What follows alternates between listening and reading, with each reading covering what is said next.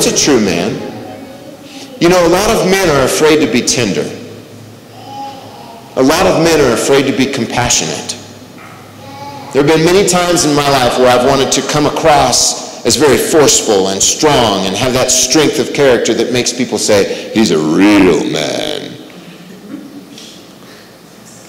But you know, the Bible says, put on tender feelings of mercy,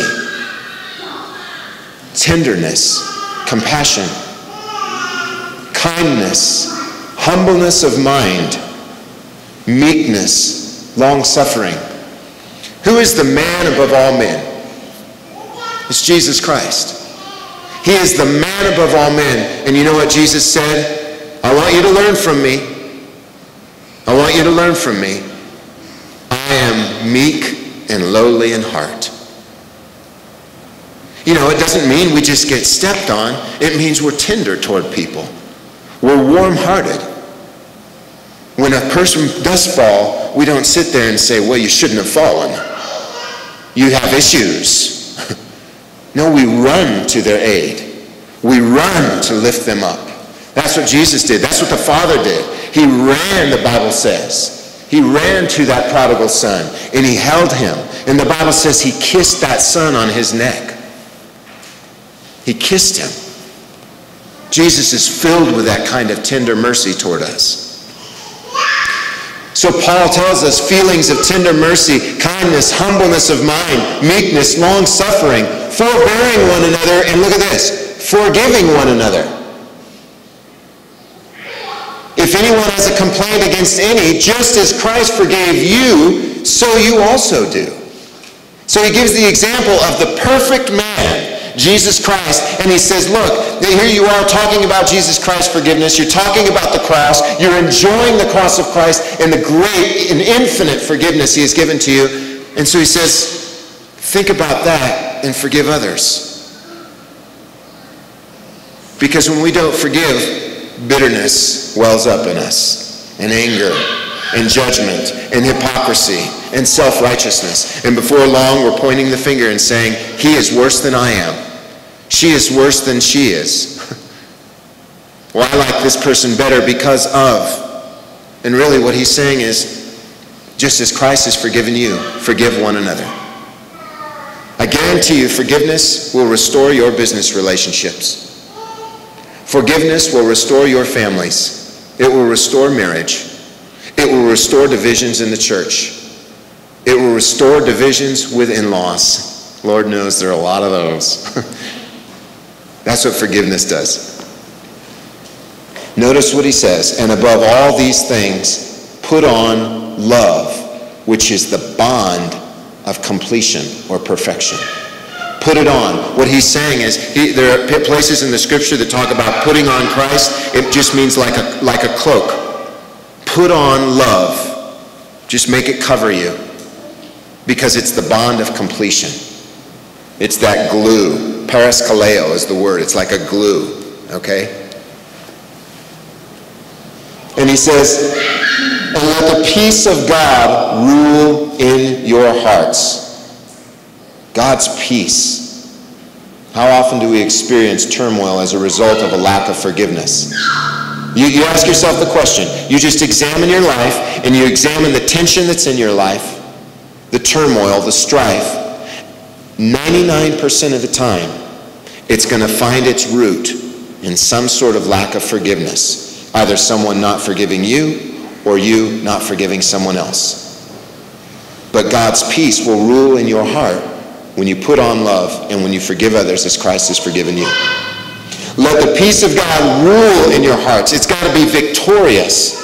To which you are also called in one body, and be thankful. Let the word of Christ dwell in you richly in all wisdom. Basically what he's saying is, read the word of God. Read the Bible, because it's got all this great news in it that teaches us how to have peace. And yet we sometimes wonder, what's my problem? Get back to the Bible, look at it, and it'll help you. I have to do that all the time.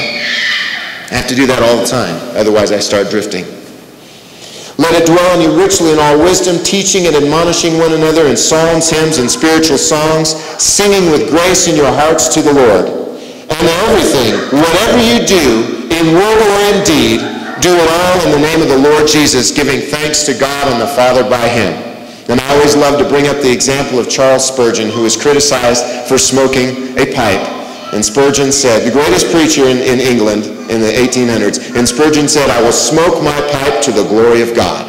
What he's saying is do all in the name of the Lord Jesus Christ, giving thanks to God the Father by him. Now, am I encouraging you to smoke cigarettes? No, because they're bad for you. But I don't think he had all that knowledge back then. But still, I think the case is, whatever you do, whether you eat, the Bible says whether you eat or drink or whatever you do all to the glory of God. This is great. There's so much freedom in that. You can play basketball. You can go to church. You know, you can have a glass of wine. Whatever the case is, you can do it all to the glory of God and rejoice in him that he's forgiven you. That's freedom in Jesus Christ.